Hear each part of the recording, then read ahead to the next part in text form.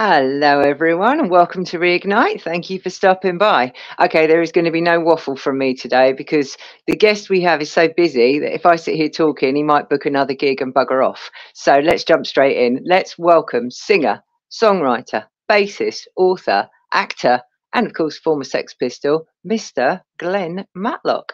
Hey, hello, Cathy. How you doing? All right. Hello, Glen. How you doing? I've only acted in one thing. I know. Well, I was going to come to that later and ask if you had any more plans, but so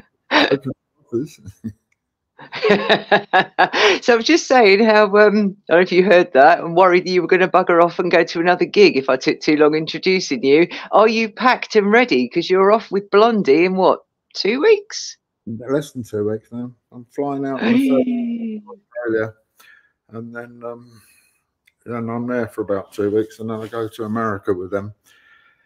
And I'm there for do a couple of things, and I'm going to do some shows also at the end of that with my American band, with Clem Burke and Gilby Clarke. We got a few things in California, and then I come back and got a couple of things on, which I'm going to keep a secret for now. And then we got some more. We got some more Blondie stuff. So yeah, busy boy. Busy boy. When you say you're going to keep a secret for now, can we pry it out of you before the end of the show or not? Oh. I've just seen, thank you to everyone for turning up. I've just seen somebody from Dublin, somebody from Sweden, and somebody from the US all pop up in the first couple of minutes. So thank you all for coming. Hi. Welcome along. So as we're international, Glen. Good. So with that's what I was going to ask you, with you going off again to Australia very, very soon with Blondie, are you an organised packer or a last minute packer? I usually get it down to as least as possible. You get enough undercrackers for the time that you're there. You have to suss out whether the hotel might have well, in fact, the first thing you got to suss out whether the hotel might have a washing machine that you can use. Then that makes all the difference. There's quite a nice hotel I stay in West Hollywood sometimes, and they got a little self-service thing, washers and dryers, and then you've only got like 5 days worth, and then you can rotate it, take a bigger bag, and you might find that nice shirt with a pocket in that is hard to come by down on Melrose, and then you can bring back some stuff that you can only get there and not here. So, but yeah, I used to take loads and loads and loads, but now I take as possible. And then you get out the airport quicker as well. Yeah, that's what I like. I like to go carry on only, and then you just grab it from the overhead and you just shoot off, and you get in the cabs while everyone's still waiting for their bags to come out. Exactly. And I'm also into economy of movement. When I go to my local coffee shop in the morning, I always make them put the sugar in before the milk. When they pour the milk in, it stirs it. You don't have to stir it, you see. Little things like that all add up for the course of your life. I like that one. That's a good one. I've not come across that before. So you get handy hints here. But you're a lot classier than me. You see, I always look at not taking too much luggage, but then what I do is when I get in the shower, I take my socks and everything in the shower and stamp on them like they're grapes while I'm having a shower. That's all. I mean, you can wrap them and let them dry out, Yeah, just hang them over the towel rail. I'm such a classy bird. And that was the other thing I was going to say, because you do so much traveling and you're here, there and everywhere. Let's say you're Australia, then you're the US and you're back here. What do you do on long flights? How do you kill all that time? Do you know what? Because I've been so busy, I just take the veg out. I don't even watch a movie or anything. No? The thing I do watch is Map. Right? How's the Map? I have a joke with my baby friend. You just put Map on, and then you kind of feel you're in control of your own destiny. After the meal, I kind of wait until somebody in front puts their seat back a little bit, and they're normally watching some movie, and through the gap between the seat, you can see whether it's worthwhile watching it yourself or not. And invariably, Rocket Man, the Freddie Mercury thing, it looks like trite, don't watch it. But occasionally there's one or two things, but then by the time you get there, you forget and you think, oh, what was that? And you not been very good anyway, so you don't really waste any time watching it. Do you know what? You've got a good idea because you know you channel hop at home. You could channel hop between the first 3 seats in front. It's like, what are you watching? What are you watching? What are you watching? Well, That's I a good kind of do idea. that. In that way, relaxing, you can actually Yeah. go like that as well.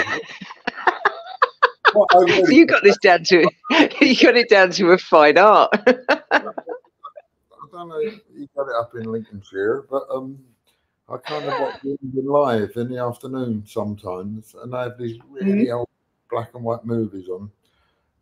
In fact, there was one a couple of years back. It's fantastic. I wish they had these on planes, and it was called Pool of London, and it was about a tramp steamer. I don't know if you know what a tramp steamer is. It's like a kind of a almost private cargo ship that would go to one place and pick some stuff up and then take that to somewhere else and take all that. And it was all to do with them coming to the Pool of London, which is where the docks used to be. And because kind of near Hatton Garden, they had the cunning ruse to pull off a diamond heist. Now, of course, there's a Caribbean bloke on it, is the immediate suspect, and he didn't do it at all. But who is in it? And it was made in like 1949 or something. And it's one of my neighbours, or was until kind of recently, was Leslie Phillips, who's about 17 years old. Now, in this movie, maybe 19. But I like movies like that, you know, and you see sort of a bit of stuff. I'm a big fan of a movie called The Blue Lamp with Dirk Bogarde, and it was all filmed around my area before they built the Westway. And then I saw a great movie the other night called West 11, which was all set around Portobello Roadway. It's kind of cool. I like things like that. Yeah, they don't. I was just thinking, because on planes they should have a channel that's all the old movies, all the old black and white movies, shouldn't they? And they don't do that. Do they? I'm going to write in. When I go to I think you should. When I go to football with my son, and it comes to our attention that the left winger isn't doing what a left winger should do, we decide that we should actually write in. Now, who you write into, we haven't kind of achieved that yet. But, you know, in principle, if you write in, now somebody will sort it out for you. That's what I like to think. You never know. Yeah. How are QPR doing at the moment, she asks as a gooner. Well, we've got a new manager, and we've risen to the giddy heights of about 16th in the championship, whereas I think we're safe this year, and I think next year we're going to be contenders. We've got a good side now, and I'm going to go. First, I'm going to see first game this year tomorrow with my son. I can't remember who we're playing. Don't matter.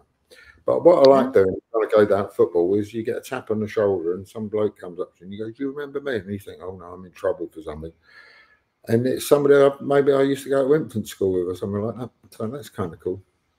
Oh, that's good. And what would you recommend? Because I've often seen you and I've been looking at your Instagram. What would you recommend as the best half-time pie or pasty? Well, it's got to be a pucker chicken balti pie. But the only thing is, Queen's Park Rangers fortunes went down the last couple of seasons. And I used to have a season ticket. And I gave up on that because I'm not always around, you know. And then when you are around, they're playing away or something like that. Yeah. But I used to get a pucker pie, chicken balti pie, and just for a laugh, put it up. And we started winning, right? And it was my lucky totem, and I would eat it whether I needed one or not, you know. And people from all around the world, you know, there's Queen's Park Rangers fans all around the world. Even Steve Jones was right. I put the pie up and he goes, "Oh, you're down Loftus Road." And then they changed the brand and our results started going down. It was all down to the pies. Who knew? Oh, by the way, before we carry on, I meant to say, fantastic show. We saw you Nottingham Rock City the other week when you were on the SLF tour. Amazing. Really, really brilliant show. Really enjoyed your set. Thank you. It's more where that came from. We'll be out again later on in the year. That's a great, it's a great old venue, that Nottingham Rock City. Been going there since back in the 80s, and it's just a proper venue. That I love the atmosphere in there. It is. What else? Something else happened. Oh, yeah. It's the next morning we had to drive on somewhere else, and we wasn't in a mad rush. And around the corner from the hotel we were staying at, near the castle, there's like a Robin Hood shop, in the window. It's got this Hey? sort of display. Yeah, it sells like stuff, you know, like those hats with feathers in and all that. And in it had like a bamboo arrow with some feathers on it stuck in the thing, and it said Robin Hood's last arrow. And I thought, yeah, bet it ain't. No. Okay. Right, listen. I was going to say, but we need to find out for people that are watching while we're gassing away about this, that, and the other. We need to find out for people who don't know, who is Glen Matlock and where did he come from? So we're going to go all the way back in time, right back to the beginning. And you are still living in the same area that you were born in. You were telling me before we came on there. You're still in Paddington, yeah?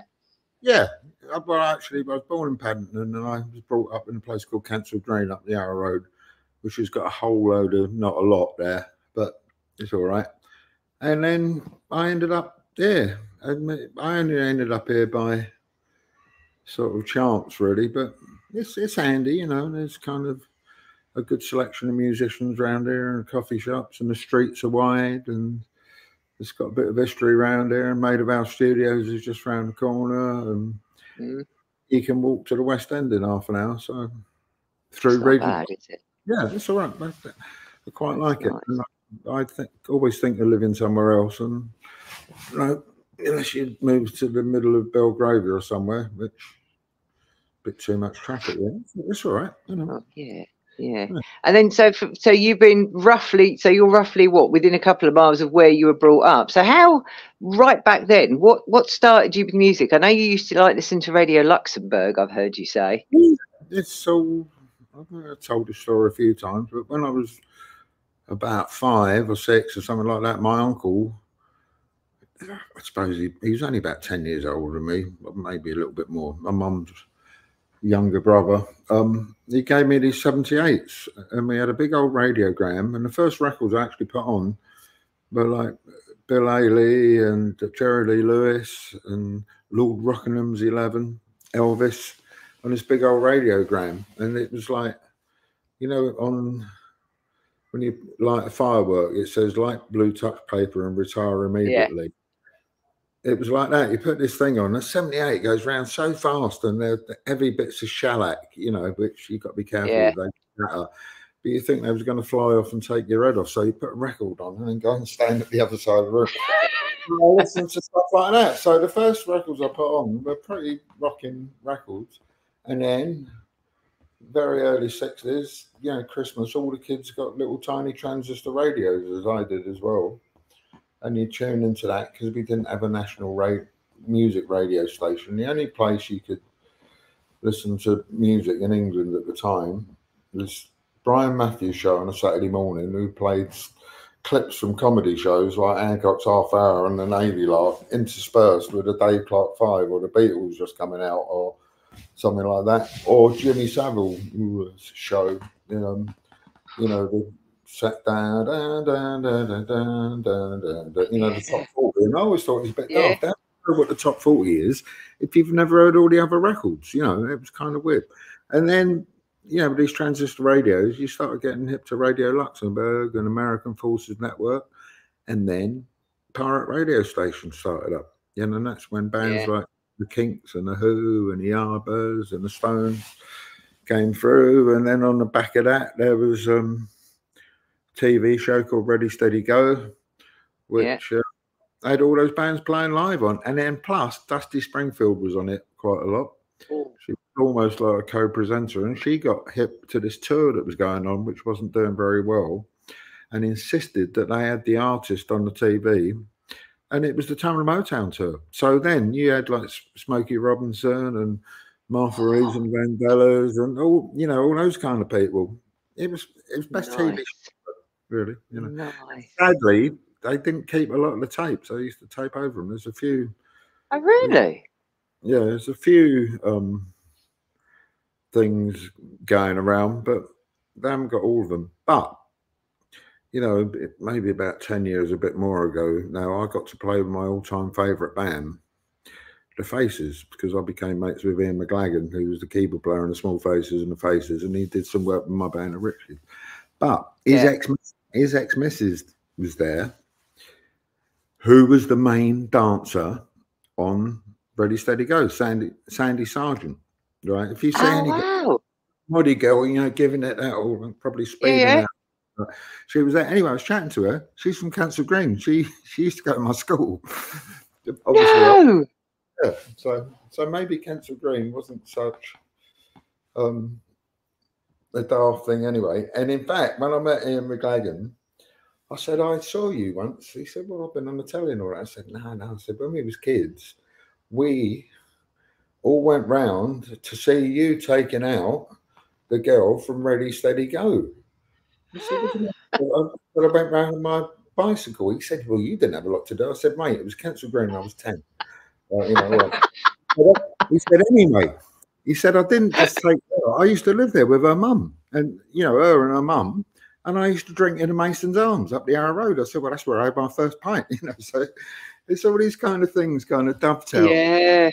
Yeah, cool. yeah. How weird. How weird. Yeah, well, you know, we didn't have much to watch on telly, did we? We didn't have any channels. And nowadays you don't go out because there's thousands of things on, but you used to find your own entertainment back in those days. You talking about listening to music and how we didn't have radio stations. I don't know if you remember, you used to go down the phone box, put 10p in. I think it was it dial 160, dial a disc, and you'd stand in the phone box listening to like the song of the week.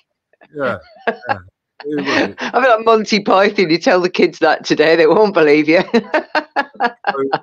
Rogers. The other thing we had was the talking clock, right? Dial 1, 2, 3. Now, in my, I better behave these days, but in the early 80s, I was a bit of a boozer, and you get up and you had no idea what time it was, and you'd reach over and dial 1, 2, 3 to find out whether you had time to get to the pub for last orders at lunchtime, or have a bit more of a kip and get there for first orders, you know, at 5 o'clock or 5:30. Yeah. I used to do. And then one day, the voice answered. It was this woman's voice, right? And today, the time sponsored by Accurist is, you know, 1:45 p.m. But do you know what? The voice, it was my mother-in-law. Shut up. It was my mother-in-law, Gloria. And I had to call her up. I said, yeah. She said, yeah. So she was a couple of years. You know, when you got a bit of a stonking hangover, it was like, nah, somebody's winding me up. That's bizarre. So we're going off track again. So I was going to ask you was when you first started playing, yeah, did you start with bass? Did you start with guitar? And did you complete? Are you self-taught? Self-taught. I had a guitar one for Christmas when I was about 10.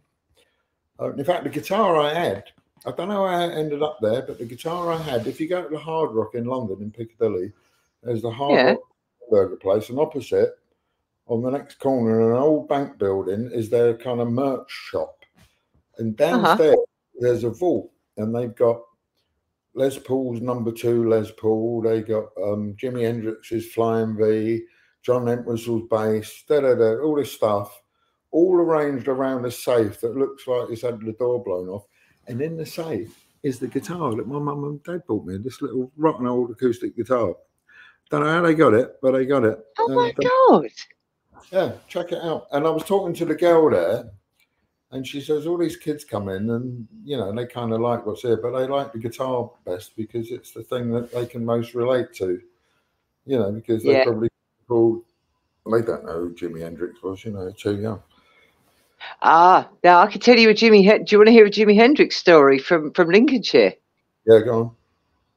He played the first, what's recognised as being the first ever festival here in Spalding in Lincolnshire, where we live, and it was with Cream and Pink Floyd in 1967, and it's named now as the first ever music festival in our little town in Spalding. There's a blue plaque up on the pub in town. What was the festival called? Was it something? Oh God, did it have a name? Ash, I'm looking across at Ash, my producer. Tulip Festival. It might have been the Tulip Festival, could be, because we're known for our tulips here. Oh, yeah? So it could be that. We're known as the South Holland district. We grow tulips for all over the country in Lincolnshire. There you go. But yeah, that was recognised as the first ever music festival. Right, okay, but that's fair enough, and I'm taking that on board. But let's go back to the tulips, right? Yes. Do your tulips? Do they flop a couple of days in the thing? Or They do flop, yeah. They get a droop, yeah. I don't know if it's an international thing. I just think they're happier. They're happier being left outside. As soon as you bring them inside, they're not happy. So I'll leave them outside. But we do have some beautiful, beautiful tulips here, and we have a flower festival coming up in May where they go through the streets on a float and parade about. So we're looking forward to that. We're going to be road marshals for it. No, you can't come down here, that sort of thing. But getting back to you and your early years. I'm just going to tell you another little Arrow Road story, right? Please do. To do with flowers. Up the Arrow Road towards Olsden. Right, but just past what's it called? I'll come to that anyway. Just past where in latter days they had the 4 Horsemen of the Apocalypse day nursery. Right, just past. What? What are you talking about? College Park, just past there. There was a flower shop, and when I was at school and I was 14 or 15, I was mates with this girl, and it's Valentine's Day, and I went in there to get a bunch of daffs or something like that, and I'm looking around, and I hardly had any money, and the price of the flowers even back then seemed like a lot. Like, ooh, I'm not kidding you. As I was looking and a little bit awkward, this big West Indian lady came in, and she went, "Me want to return these flowers." The woman said, "Well, good afternoon, madam. Why is that? Let me look at them." She said, "They're blighted."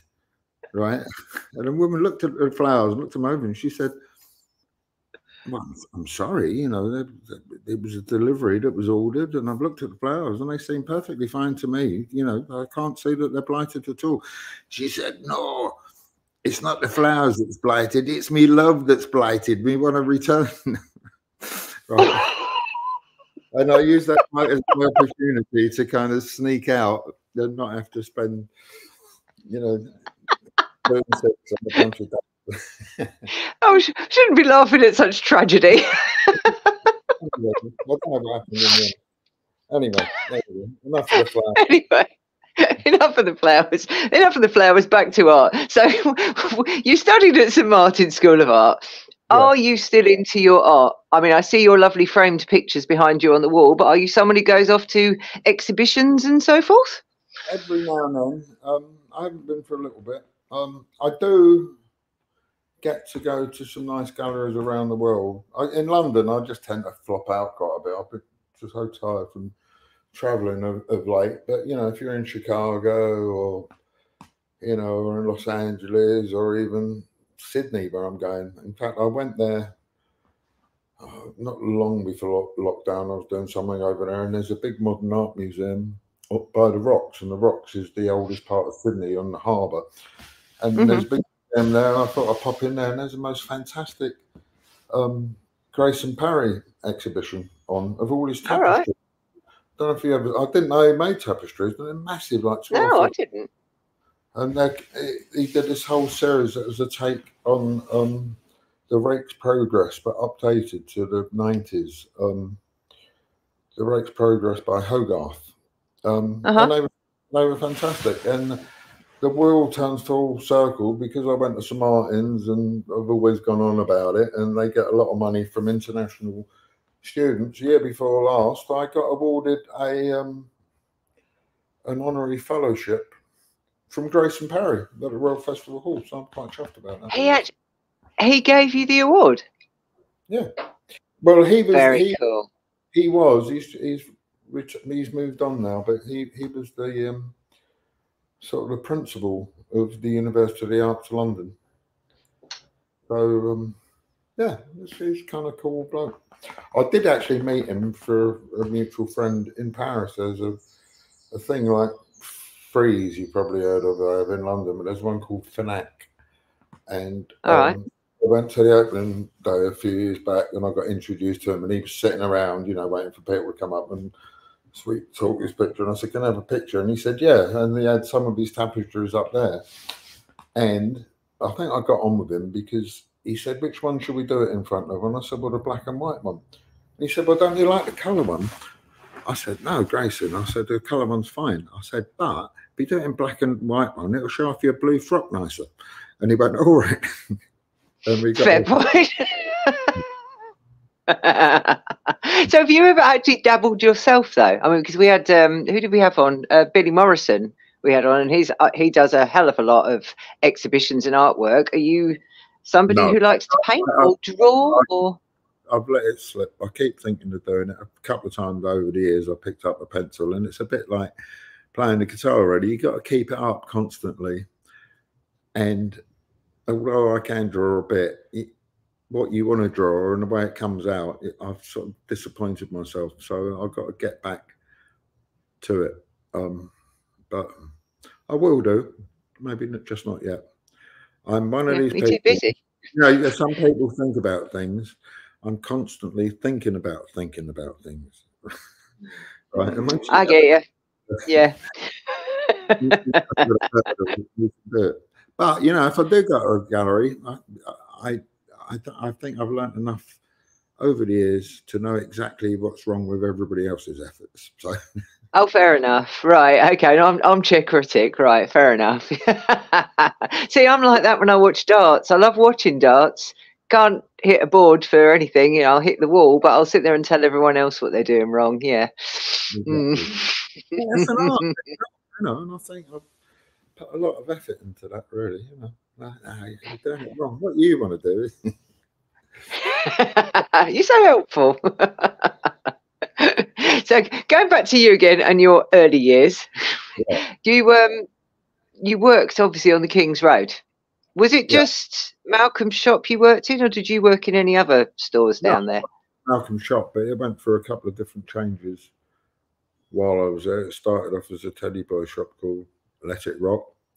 Then it became Sex. I helped make the sign for it, a big pink sort of Rauschenberg kind of thing. But I'm going to let you into a little trade secret. The X wasn't as padded as it should have been because we run out of foam, right? Oh. And we had to eke it out by the time we got there. So that, and then it became Stiffeners, you know, and that's where I met Stephen Paul and Rotten and Bernard Rhodes and a whole bunch of people. And it was kind of, in retrospect, I didn't know at the time, but in retrospect, it was probably the hippest place to be on a Saturday afternoon in London. And it didn't pay that bad either, you know, and it was getting a job there was a real sliding doors moment in my life. It wasn't, there's a bit of luck involved, but there was also an opportunity that I kind of, just by a gut kind of feeling, I grabbed. Yeah. Yeah. But I mean, yeah, King's Road at that time, I mean, the people that must have been hanging out down there would have been phenomenal. Oh, yeah, it was a lot more. Well, hang on, having said that, I don't really go down there that much these days, but it's just like another high street. But then it was kind of cool, you know, and there was Granny Takes a Trip and, you know, the Rolling Stones and people like that would get their clothes from there, and then there'd be who's a bloke from Roxy Music, singer. What, Brian Ferry? Yeah, Brian. He swanning up and down the road with Anthony Price, and then, you know, round the corner there'd be, well, down the road before it became a movie, there was King's Road Theatre, and the Rocky Horror Show was in, and those people used to come in the store, you know, Richard O'Brien and Little Nell, and there was different. A bloke called Piggy. He was a famous male model in the early 70s, and Michael Roberts, who was the fashion editor for the Sunday Times supplement. It was all these people, you know, and I was like 16 and a half, 17. It was interesting. I even sold shoes to Mick Ronson once he came in. I saw you talk about this on another podcast. Do please tell the story of Mick Ronson. I love this. I was working there in the week one day, and the door opened, and he came in with Ian Hunter and this woman who's Susie Ronson, who've become mates over the years. She was on that Lust for Life tour talking. She's got a book out because she was the one who helped Bowie come up with a Ziggy Stardust haircut. Anyway, they ended up getting married. But Mick had seen this pair of pink leather loafers in the window and he wanted a pair, but it turns out he had really small feet, like 6.5. I had to get all the blinking boxes down, found him a pair, wrapping them up, and I heard a noise behind me. And I thought, what's that? I looked round. He's up the ladder. I said, what are you doing up the ladder? And he said, well, you must be really annoyed with me getting all these boxes down. I'm putting them back for you. I said, you can't do that. You make runs. And he said, no, it's all right. And then he did the Rolling Thunder tour with Bob Dylan. I mean, later on. And a movie came out called Ronaldo and Clara, which is kind of loosely based on the Rolling Thunder tour. And it's a bit arty. And in it, Bob Dylan plays Ronaldo and Joan Baez plays Clara and Ronnie Blakely plays Joan Baez, and I think Ronnie Hawkins plays Bob Dylan. It's like kind of nonsense, right? It's 4 hours. And in it, I've worked with Mick Ronson after that. He produced the Rich Kids. And he said, oh, there's this movie coming out. I'm in it. I play a security guard. I said, oh, all right. Anyway, I saw the movie. And there's a bit in it where Bob Dylan, who's supposed to be Ronaldo, and Joan Baez, who's supposed to be Clara, are in this alleyway trying to get backstage to see the pretend Bob Dylan. And he's not letting them in. He's the security guard. And he's going, no, you're not coming through. He's going, you know, in his whole accent, and they're all Americans, go, you, here, pop off. And they still try and get through, and he puts his feet up to stop him going. And he's got the pink leather loafers on that I sold him. So, of course, I told everybody in Odeon, Camden Town, I sold him them. They're all going, brilliant. So you have some great stories from those days. I heard you also you were there was a podcast I saw you did in LA, and you were saying how when you were recording Never Mind the Bollocks that there was a womble in the studio, and you were trying to explain to those guys what a womble was. Now to us, we all remember the wombles, but to an American, it's got to sound really bizarre. Yeah, Chris Spedding, who's the lead guitarist in the Wombles, yeah. But you think about it with the Wombles, they were ahead of their time, weren't they? You see everybody now being green and upcycling and all that. What were they doing? Going around finding things and making use of them. I was making, doing, mending. That was it. Yeah. That's it. See, that's been going on for a long time. All these people now, they think it's a new hip trendy thing to be green. They were way ahead of their time. Well, we always used to do that. Put the milk bottles out, take your Corona bottles back, get a tanner. Get 5. Yeah, used to get 5p back. Oh, I think we got a tanner, which is 2.5 pence. Yeah, stuff like that. Yeah, see, it was going on a long time ago. So thinking about career-wise, before we go off track again, I don't want to talk too much about the Pistols because I want to get on to what you're doing now because that's what I'm interested in. But we have to, obviously, we're going to mention them, obviously, if that's all right. We just did. I did, didn't I? Yeah, I should have asked first.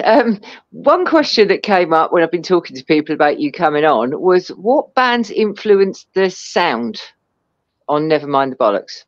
Oh, nobody and everybody. Everybody in the band liked different things. And, you know, I like all the 60s kind of stuff, and I like the Stooges and a bit of the New York Dolls, and me, Steve and Paul were big fans of the Faces. John hated them. He liked Van de Graaff Generator. I think all of us liked a bit of Tamla Motown, and then we were hip to things like Jonathan Richman before he'd come out.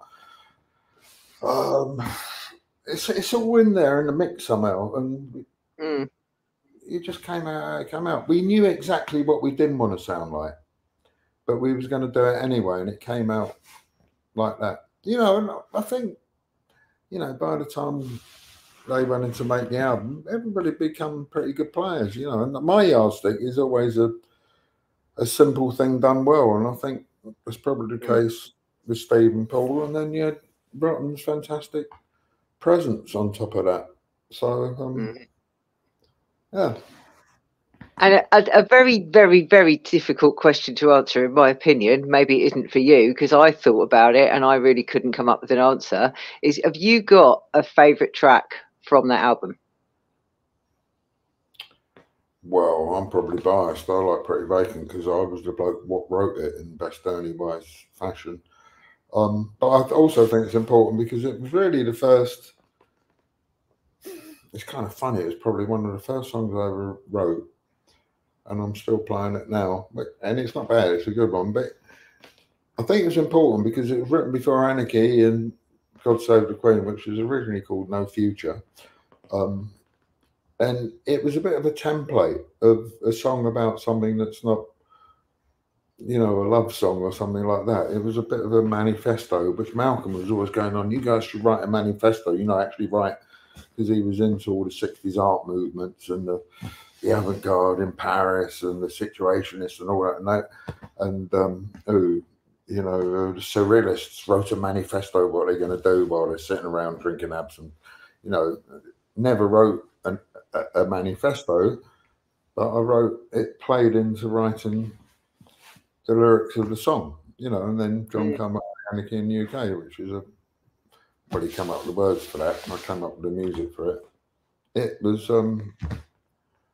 sort of a musical manifesto. Yeah, so I think it's important. But I like Anarchy in the UK. That's pretty good, you know. It's good topical toe tapper. It is a good toe tapper for sure. Yeah. No, I was walking down the road the other day with you coming on. I've been listening, obviously, to your solo stuff, which we're going to come on to, Consequences Coming and so forth. But yeah, I was walking down the road listening to Never Mind the Bollocks, and it was like, oh yeah, that was my favourite. No, hang on, that one. No, hang on, that one, all the way home. So I couldn't make my mind up. And one other question on this, because that's how I want to get onto your current work, because that's what's important. 50th anniversary of that album will be coming up in a couple of years. Would there be another reunion tour, or is that over and done now? It looks like it's over and done, maybe, but who knows? The Black Magic Box, and also, where do you measure? No, where do you measure 50 years from?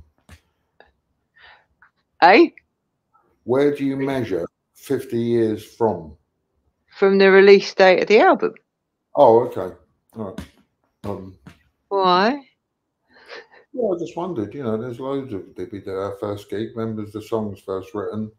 Oh no, I was thinking like the when the album came out from that day, because being such a massive album. But fair enough. Never say never. Never say never, but don't hold your But breath. we need to move on to the here and now. So obviously the Blondie connection, because obviously that's your next big thing coming up. That started when? Was it back? I heard somewhere it was they came down to see you when you did the Vicious White Kids gig. Is that right? That's when I first met them. I think I'd seen them play at Dingwalls or somewhere like that. Then I did 78. I did a one-off gig with Sid, the Vicious White Kids, at the Electric Ballroom, and as I remember it, Blondie were there, and I thought they were quite sweet, you know, because they'd obviously had a night off, and they all came down as a band. I mean, there was loads of people there, but I think that's when I met Clem. You know, we started hanging out a little bit and became mates, and we've done loads of playing over the years and stuff. And then you go out. When I was playing with Iggy Pop in '79, I was in New York quite a lot, and as I remember it, we played the Palladium on Halloween with the Cramp supporting us. The whole audience was in fancy dress gear, and backstage was Debbie Harry dressed as a witch who gave me a kiss on the cheek. It was kind of quite nice. My first time ever. Wow. Whether that's true or not, that's how I remember it, and that's how I like to remember it. It was a long time ago. I was going to say, how hazy are your memories from those days? Certain things you like to remember and certain things you can't remember, but there's normally a reason behind that. But the point is, I've known them all a little bit for a long time, but Clem I've been mates with for a long time. And 2 years ago now, it wasn't working out with their bass player. I don't know why. Lee Fox, he's a really nice guy, and he's a great bass player, but it weren't working out. And Clem called me up, and he said, you know, it's not working out with Lee. You know, do you fancy being our bass player for a bit? And I went, well, you know, when you think in a couple of months, he said, no, next week. And I was like, whoa. I said, let me think about it. And I had to make some plans to get a work permit sorted out, which I did the next day. And not that I got one immediately. But anyway, I went over there and now I'm playing with Blondie. So, yeah, it's good. Great body of work. They're all great. Debbie's fantastic. I love playing with Clem. In fact, when earlier this year, in end of January, February, I was touring with my thing in California. We did half a dozen shows, and Clem helped me put a band together with him on drums, and Gilby Clark and this bass player called Steve Fishman, who's a mate over there. You know, it's a good little unit, you know. So yeah, I was just you well done, because you just preempted me, because I was talking about Blondie, and I was just going to say for everyone that's watching. So Glen is off with Blondie very, very soon, and the dates that I've got down in Australia is the 20th of this month is Melbourne, the 25th is Sydney, and the 27th is the Gold Coast. And you've got one of my favourites, Alice Cooper, on the bill with you. He's who I always go and see, and you're coming on his tour for 2 dates in October as well. Yeah, I'm opening up for him on at Hammersmith Odeon. See, you've made my decision, because whenever Alice comes over here, I always go. And I said, what date shall I go to? What dates? And it's like, oh, Glen's doing the London ones. So that's made my decision. I'll come down and see both of you on the same night. That'll be fantastic. Cool. We'll come for both nights, you know. I could do, couldn't I? Come and stay over. I like that idea. So, yes. Sorry, carry on. I might wear a different shirt the next night, you know. Will you? Oh, you see, now I have to come, because I have to check on that. Are you bringing enough underpants, though, to change? Between me and So anyway, so we're talking about present times at the moment. So Blondie Pandemonium tour, Australia, a couple of weeks. And then you were just, again, you preempted me. You've got another band, Glen Matlock and the Maestros, and that's Clem. The Maestros is Clem and Gilby and Steve in America. Yeah. The band over here is Chris Musto, Neil X from ZZ Sputnik, and Jim Lowe, who's a mate of mine, who's helped. He's a record producer. He's done a lot of the stereophonic stuff. He's even got a Grammy for doing a jazz album with Jeff Beck and Billy Cobham or something like that. He plays bass. I have different bands because you can't afford to get work permits and fly everybody and put them up all the time everywhere, you know. So it's just simple. They all play as good as each other, but differently, but in keeping. We can't agree on a name for the English band. In fact, I almost called it Full English for the last tour. Well, it's not bad, but the only thing is Neil couldn't do a gig because he plays with Mark Armand as well, and I had to get a dep in for the show in Nottingham, and we got this guy Ray Mead, who's actually plays guitar, but he also plays bass with Ocean Callosine, and he come and did it. But the thing is, he's Glaswegian, so if I'd called the band Full English, I would have been fibbing. You can't have that, you know. No, that's not going to work then, is it? Suggestions are welcome. I did call the band the Philistines before, but I kind of moved on from that. And I like the name the Philistines because years ago, I've always been a big fan of Ian Dury and the Blockheads, and I wanted a name a bit like that. And I thought by now, you know, predicting the future, here comes the future. Is on the calendar, keep going like that, and the wheels go round. Yeah. No, I've had so many hits. I could put out best of album, and I could call it Complete and Utter Philistines, right? But it didn't work out. No, I just saw a thing come up on the screen there from somebody I know. Said, why don't you stop by on Fremont Street and play on one of those stages? Because I go to Vegas a lot and I keep missing you because you seem to go there a lot and we seem to cross over. So yeah, what about doing getting yourself on one of those big stages down on Fremont Street? And tying into that, I want to know about the Punk Rock Museum, because I was debating on my last trip going down there and I didn't, but you did one of the little walk around tours there. Is it worth a visit? Yeah, it's a cool place. I was a little bit hamstrung by the fact that it's mainly American stuff, but I learned quite a lot from it. They've only been going a year. They're trying to get more stuff. The people there are cool. Yeah, why not? But also it's next to, I think, what they call in America, and don't take this the wrong way, but you've been around a little bit, a titty bar, right? And it's got Oh, this, yes. it's got this proper sign outside. I didn't go in it. It's got the sign outside. It says hundreds of beautiful hot girls and 3 ugly ones, and it's on the official sign.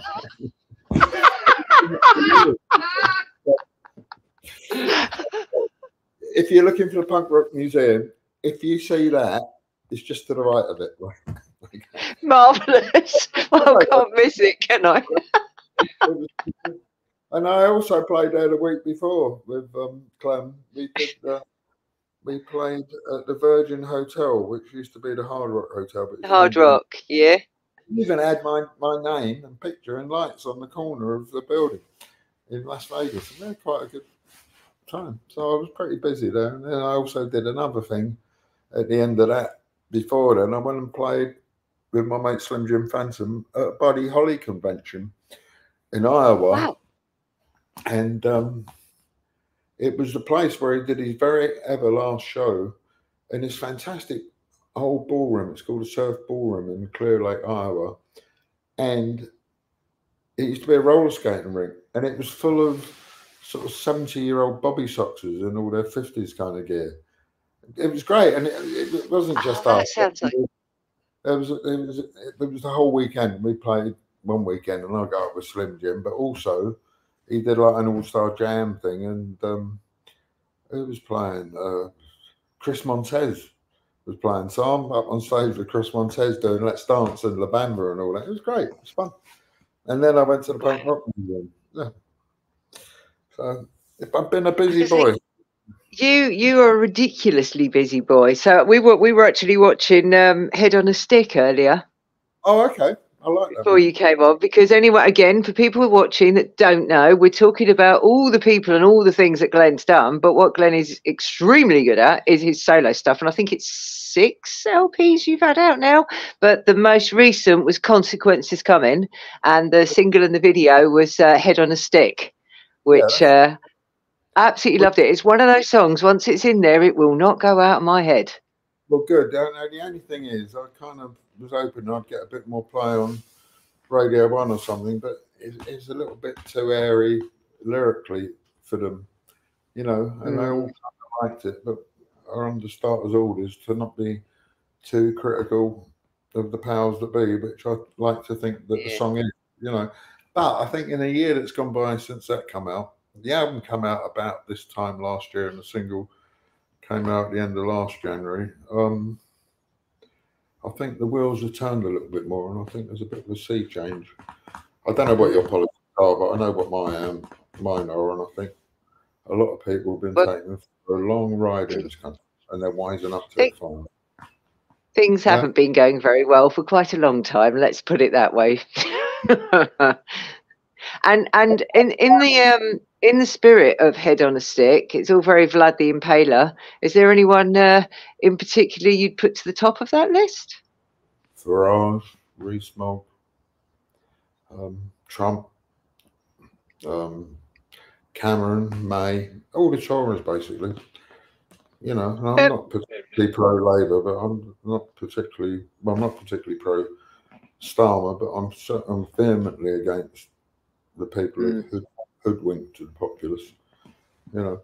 So there you go, and it's a metaphorical thing. But I did send when the track came out, you know, the bloke who's always in Parliament Square with the loud halo. Oh, he keeps standing there shouting. Yeah. Well, he does a bit more. He's like a thorn in their side, I like to think. Yes. Anyway, I sent him a copy of it, and him and his missus made up pictures of the Tories on sticks and went to bed. It's online somewhere, playing Head on a Stick, and he's parading up and down outside Downing Street with it. So, that is brilliant. That is superb. And because I want to keep reminding people about Glen's solo work, because I don't think it's getting enough coverage, and it should do. Going back to one of your other albums, the Good to Go album. Yeah. What about it? And Keep On Pushing. I saw a review and I totally listen to this, everybody. The review said that it was the best song ever in the history of the universe. Keep On Pushing, and that was Sirius XM. Oh right, yeah, they played it. But do you know what? That is such a good track. There's some amazing lines in there. My one is, "As golden years is what we're told, golden years, but where's the gold?" I love that line. Exactly. But do you know what? Going back to what we were talking about earlier, do you know who the lead guitarist on that is? No. The lead guitarist from the Wombles. Oh, he's back again. So you keep all your connections going all these years, don't you? You with people and you get on with people. And what happened with that song? I wrote it, the chord sequence and all that. And I thought, we put the rhythm track down. And sometimes I learnt this from me and Unser I was talking to. What he used to do was we'd do all the recordings and have half an idea and just put the tape on. And as you're doing a sandwich or making a cup of tea or going about your business, it's playing over and over and it gives you more ideas to finish off the lyrics, you know, and what you're talking about. But when I was doing it with that song, we'd done the rhythm track. I thought it needs something else. And I picked up the guitar and I'm playing along and I sort of came up with this riff that was kind of not a nick from, but it was kind of, there was a picking thing down, down, down, down, down, down, down, down. I thought it reminds me of something. What's it remind me of? Oh, it reminds me of The Price of Love, which is an Everly Brothers song, but there's a version by Brian Ferry. Who's the guitarist on that? The lead guitarist of the Wombles. So I called up Chris. I said, "What are you doing tomorrow? Do you want to come down the street?" He said, "Wow." So I've got a track where you play this on it. It's a bit like Price of Love kind of thing. And he did it. And it was kind of cool. And then I said, what do you want for doing it? He said, "Well, you played bass on a couple of my things, so let's call it quits." So there you go. Nice. And are you still in contact with Rusty and Midge from your days in Rich Kids? Midge not so much because he doesn't live in town. I think he lives in Portugal now, actually. I mean, we haven't fallen out or anything, but every once in a blue moon, I'll put something up online and he'll like it, and vice versa. Rusty, I see out and about a bit more. I love Rusty. Yeah. He's the drummer I know that can hit the drum once and you know it's him just by the sound of him hitting the drum. And he does all this DJing stuff and all that. Good luck to him, but he's another very busy boy, Rusty. Yeah, he don't drum enough, and he could be a world-class drummer if he kept it up, and he don't. So yeah, but he's somebody I think we should have on here. I keep thinking about who we're going to have on next, and I think he's on my list for sure. Sure. Oh, I know something I was going to ask you. Do you think Rusty Egan should come on this show, Glenn? Yeah, why not? Thank you. You'd have to have an override button though, because he will rub it. I was told that. Now, who was it? I'm trying to think. Somebody else that's worked with him, and we talked about having him on before. And I was warned about that. Oh, question. Going back to Clem Burke. Yeah. I've heard you say in the past that when you go over there, you stay at his house, and when he comes over here, he stays at your house. Who's the better house guest? Well, I like to think we've got quite a symbiotic house guest kind of thing. I give him the keys, he gives me the keys, we keep ourselves to ourselves and not hide from each other. Yeah, we rub along all right, you know. I mean, basically, I think what you want in a house guest is that you can trust them to not nick nothing. Yeah, that is quite important. Listen, I've just noticed our time, and I'm going mental now because I had so many things I still want to say. Have you got a teeny bit longer to stay with us? Go on. Go on then. Right. Okay. Brilliant. Thank you. Oh, right at the beginning, I said about you acting in that. What was it? It was the Paddy Lincoln Gang. It was a docudrama. It was in the Paddy Lincoln Gang. How did it come about? And have you got any other aspirations for doing more acting? Right. It came about because the guy, when I was playing a little bit with a version of The Faces with Ronnie Wood and Kenny Jones and Ian McLagan, Rod didn't do it, but Mick Hucknall did it, and it was very good. The guy who was involved in that, called David Bainbridge, who's sadly no longer with us, he was involved with making this movie. And that bit where the guy who's the main guy who goes around bumping off all the people in his band, right, a bit weird, because he thinks they're all having a scene with his girlfriend behind his back, something like that. He approaches an aging rock and roller for some advice, all right? And it's not apparent that he's bumped everybody off as yet. And they asked me to play the Asian rock and roller. Now, considering that was about 12 years ago, I thought it was a blinking cheek. But I thought, when else? Yeah, bloody cheek. And because we was about to do a Faces gig, they did a thing earlier on in the day at the side of the stage, because it was all set up that it looked like it was going to be a gig. They asked me to do it, and we had to kind of what's the word? There was no script. We had to just kind of make it up. We went wing along, improvise, wing it. And I was getting into it, and they went, great. I said, should we do it properly now? And I said, no, Glenn, that's fine. And I wanted to do a bit more acting. But that was it, and it came out. And when I went to see the movie, I found out at the end, just through chatting to the bloke, it wasn't really clear. And the movie was all right, but it weren't great. But he didn't actually bump off the band. It was all a dream. Right.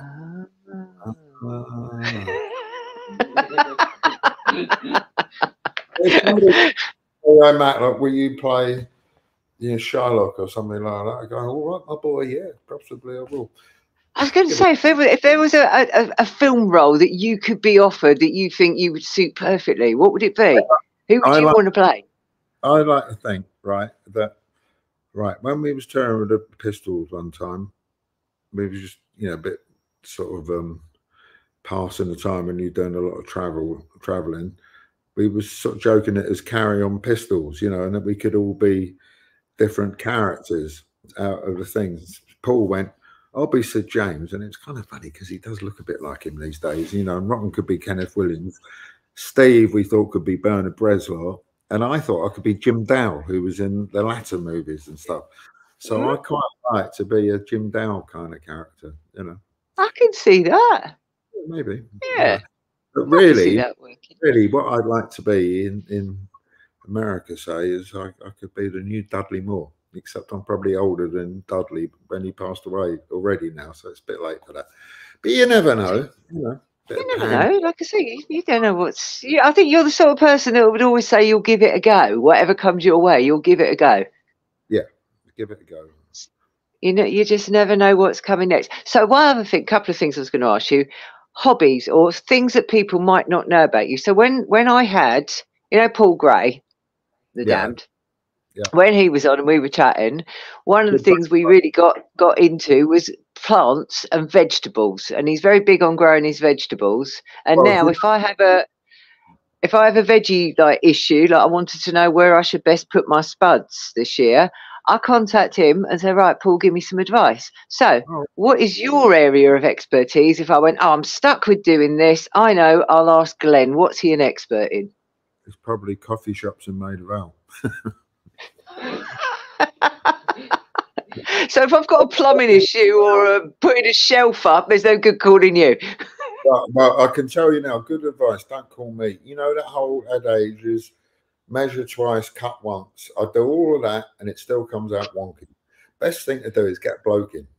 Where's the bloke? There he comes now, right? Might be a bit late, but he's going to do a proper job.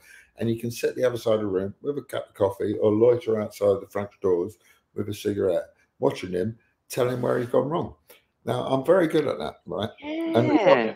And I was talking to a friend of mine, this girl, Jane Ashley, and we was talking about ambition. And she said, well, do you think you've got anything? I said, well, to be honest, I think I've achieved my ambition. And she said, well, what's that? I said, well, I like sitting outside cafes with a coffee and a cigarette watching the world go by. And I'm very good at it. And I can do it at any continent in the world. I can do that. So, I'm one of those achievers. Do you know what? It's a skill, Glenn. It's a skill, and I think you've honed it perfectly. Well, I don't want to, sing my own praises too much, but I think I'm jolly good at it. You know, some people outside they look at the teeth and don't look like they belong there, and I look like I am the fucking place, right? Yeah, you're the man. So that has to bring you onto the favourite question that we always have on this programme, and you've led into it beautifully. Tea and biscuits. I always ask my guests, what is their favourite biscuit? Do they have tea or coffee, and do they dunk? Right. Well, okay, there's a bit of a conflict going in there because I am a big fan of Garibaldi, right? You know, the dead fly biscuits, which are pretty good dunked in the tea, but I hardly drink tea, but they're not very good dunked in coffee. They might be all right dunked in a Nescafe, but a proper cappuccino, the two of them don't go together. Right now, also, going back to Clem's staying here, he's mates with Debbie and Andy from Bootleg Blondie, and they come round. Oh yeah, and I like them, but sometimes you don't want people around your house all the time. But they always bring a peace offering, which is a packet or two of Garibaldi biscuits. Now the thing with a Garibaldi is you have to break them off yourself, and it's never a break. So you got to have another one. Boom, that row's gone. Garibaldi, a bit my downfall kind of thing. Tea, Garibaldi's. Tea, not coffee. Right, for the dunking. Okay, all right. We'll definitely remember that. You're the first one to come up with Garibaldi's. Excellent. And moving on from that as well. Say you're at a gig. We're in the food and drink area now. You're at a gig. What would you always want to have on your rider backstage? I don't have much of a rider. Some fresh coffee, no? Some biscuits, cheese and onion sandwich, packet of cheese and onion crisps, fizzy water. That's it. I'm not a lot. I don't drink these days, so I don't need that. That's it. If I'm doing solo shows, which I do quite a few acoustic shows every now and then, I always ask for a local paper, and then you get something to talk about. I don't always read it, but sometimes there's a headline or you flick through. And then you go, how about Mrs. Brown, all that trouble going on with the washing machine and the laundrette. And then that bloke from the council who came in. You know what? I learned that. I went to the Isle of Wight Festival when the Rolling Stones were playing. Mick Jagger came in. And you know, it was so funny. He said, you know what? He said, people don't believe this. You know, Keith Richards is tuning up his guitar or something like that. He said, I had a wander around the site last night. He said, those bottles of water, the price of them, would you believe it? That £2.50 for a small bottle of water. Mick Jagger's saying this, and everybody's going, what? Oh, all right, you're making me laugh. So that's something I was going to ask you as well. Although you said right at the beginning, the Hancock poster, I was going to ask you, what makes you laugh? Ooh, what makes me laugh? That's a hard one to pin down, isn't it? I like the kind of use of language. I'm sort of renowned for not being that big on swearing, and I like to save up my swearing for when it really matters. And then, yeah, my dad said to me once, he said he was in the Air Force when he was called up, national service, and he said they had a sergeant major, and he ticked off some bloke, you know, who was swearing all the time. And the sergeant major said, oh, whatever the RAF equivalent is. And he said, you know what, mate? He said, if you stop swearing, you'd have nothing to say. Right? And it's always stuck with me, that. So I like to not swear until it really, really matters. But I think people constantly swearing is a bit lame. But in the right hand, it can be big and clever, you know, in the right hand. Right. It can. So you've got to pick your moment with things. But I think, it's got more impact, isn't it? There are people who use it almost like punctuation. It's every other word, and then you almost don't hear it. Whereas if you're somebody who doesn't say it very often, it's very explosive and noticeable if you come out with it. Yeah, that's where I'm coming from. So yeah, you know, I think you're right. Yeah, so save it up a little bit. But comedy, I don't know. I suppose I'm getting old and a bit old school. A lot of things you say You kind of shocked me earlier on. You said there's lots on the telly. There's nothing on the telly I ever want to watch hardly. Oh, damn it. I was going to ask you if you had anything to recommend. No, I like old sort of arty movies and historical things, and I'm a big fan of Galton and Simpson and people like that, where the writing is kind of really good. Occasionally something's on, and maybe I don't give things a lot of chance just because the way they kind of look, really. Things, I've got Disney Plus and I've got Hulu and I've got that and I flick through and I can never find nothing. I like that Bruce Springsteen's song, is it 57 channels and nothing on them, or whatever it is. Yeah, channel hop. You can spend about 20 minutes. You think, I haven't actually watched anything. I've watched about 5 seconds of this, and got bored of all of it. Oh, yeah. Someone said he's going to start. Michael's going to try and stop cursing as much, but he can't promise. All right, fair enough, Michael. Now, listen, I did have a whole load of viewers' questions that I was going to throw at you, but with the way the time's going, I think people are going to want to kill me because. If you want to read out a couple. Can I? Are you sure? Are you sure? There's not that many. There's literally a couple. I'll probably get shot if I don't ask them. So I'll fire at them really quickly. If you could pick your ultimate band lineup, who would it be and why? Ian wants to know. Oh. Well, do you know what? I don't know that that's a straightforward question because it all depends what you're doing musically. True. Are you trying to do a whole bunch of big ballads? In fact, which I like to do. When I have a go at singing the Anthony Newley catalogue, and then you'd have to have the Royal Philharmonic Orchestra or something like that, or the John Barry band doing it. And if you want to play Iggy Pop stuff, you need sort of somebody who's played with him and a bit of a influence. Or if you want to play Faces style sort of pop rocky soul stuff with a bit of the Meters and the Temptations thrown in, you want Ronnie Wood, who's my favourite guitarist, really. But I've played with people, and they're all good. I'm being a bit diplomatic here now, but that's all right. When people get to a certain stage of playing, you can't really say they're better or worse than somebody else because they kind of play like their personality. I had this old Ravel Slick, and we was doing some stuff, and he plays on my Good to Go album, and he plays on the new one as well. And in the studio, and he's sort of making up bits going along, and I say, "No, look, come in on the one," and he'll go, "No," and he said, "You always want to come in on the one, and I want to come in on the one end or the two." And I said to him, "That's only because you got no idea of what you're going about to do, and it gives you a bit of extra time thinking about it." And he went, "Well, that's true." Sussed him out. All right, yeah, that is to be fair, that is a difficult question because it does very much depend on what you're doing. All right, let me throw another quick one at you. James had 2 quick questions. One is, how do you keep a balance between home, family life and touring? And the other one was that you're in fantastic shape. What do you do in terms of diet and exercise to stay looking as good as you do?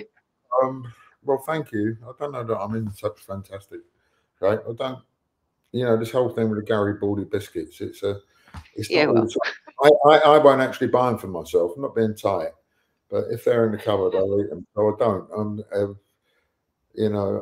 I like a bit of dark chocolate, but I'll only buy one of those little tiny bars, like green and blacks kind of thing. Oh, they're nice. Big bar, you go for it. Cheese. If I go to Marks or somewhere like that, I'll buy a small bit because I know I'll scoff the lot. So I'll just get a little bit. It's. I think the thing is keeping out of harm's way. I like to walk and swim when the weather's warmer. Yeah. And that's kind of it, really. I don't know. Just don't. So you don't do anything like going to the gym or running or any yoga or anything like that? I do Pilates once in a blue moon. It's hard to, I'm traveling so much all the time. It's hard to have a regular routine. And then when I do get back, I've done 3 tours this year already, and it's so much traveling.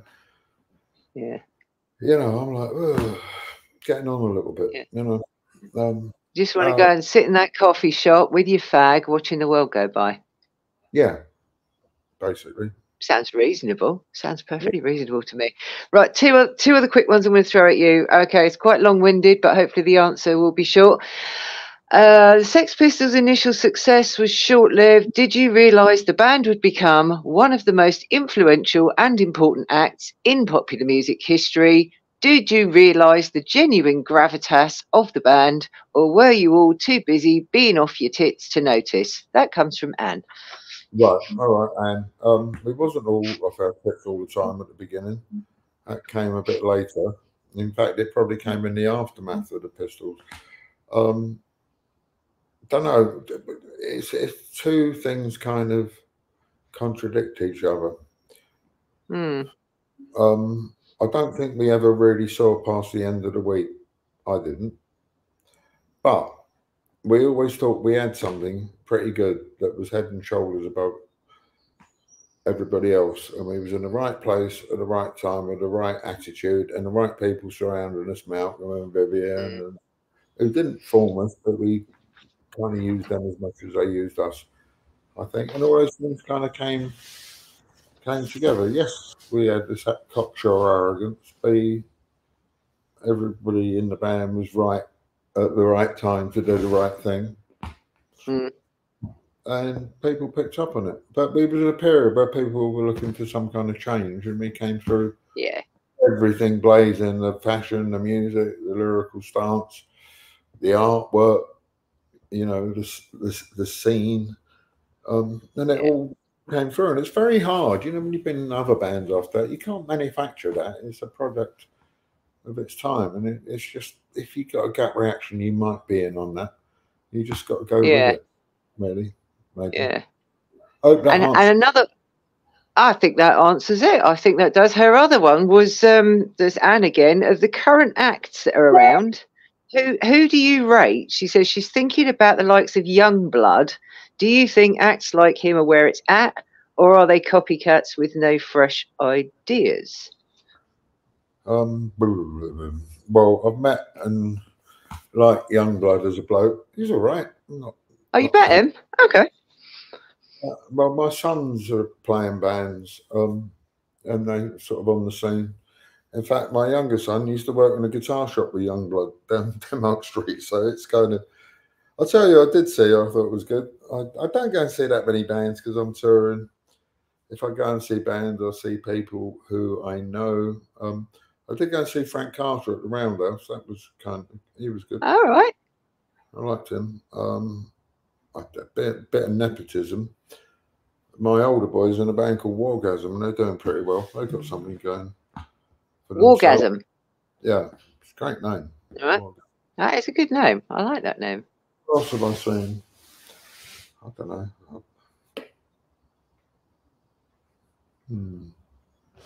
Don't know really. I'm looking forward to seeing Alice Cooper when we do some shows with him. Yeah. Have you ever worked with him before or not? No, but I met him once in Anaheim. Very briefly, I got a picture of me and Clem and Gilby Clark and some other people with Alice Cooper. I went to see him.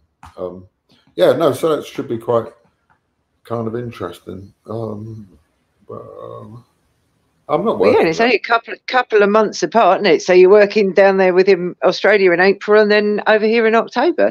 Twice in 1 year. You staying on the same bill don't mean you're working with somebody, but you know, you probably bump into them. Most people I've met in bands, you know, they're pretty kind of cool, but they're getting on with with what they're doing, kind of thing, you know. Which is what I must let you do, because I'm a terrible person. I have overrun enormously, and I'm super grateful to you for hanging in there and sticking with us when you should be sitting in a coffee shop having a fag in the sunshine, because I don't know about where you are, but it's nice and sunny here. So we are currently scrolling Glen's socials across the bottom of the screen. So if you want to find out what he's up to, if you want to get in touch with him, everything, all the details are there. And then when you finish the show, if you look at the show notes at the bottom, all of the links to all of Glen's socials are in there. So you'll probably get bombarded with Facebook and Instagram. And what's your preferred method if people contact you? What's the one you go on the most? Post. No, I don't. I think I do them all equally, really. You know, in fact, I said when I was playing with Iggy Pop, And then I wasn't playing with Iggy Pop. It was my choice, but I went to see him play, and I'd had a bit of a drink. And I said, we should still do something, you know, like write and all that. And I'd had a bit too much to drink. And Bowie was there in the dressing room with the music machine. And he looked at me, and I was like, I said, he said, yeah.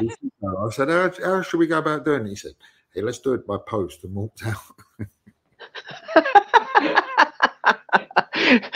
For the younger viewers, post is this thing where you used to write words on bits of paper and put them in envelopes, just for the ones under 20 who've never heard of it.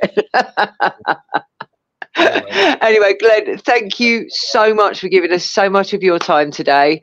We are going to wrap things up. If we can say farewell to you and just pop you backstage for a moment. Any final words of wisdom to the watching public? Don't do what I wouldn't do. Fair enough.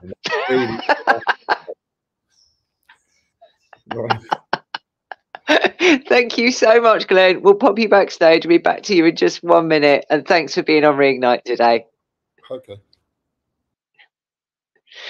So there we go, gang. That wraps it up. Sorry, we overran a lot. Tried to fit in as much as we could. If I missed anything, I apologise. But what a fantastic guest.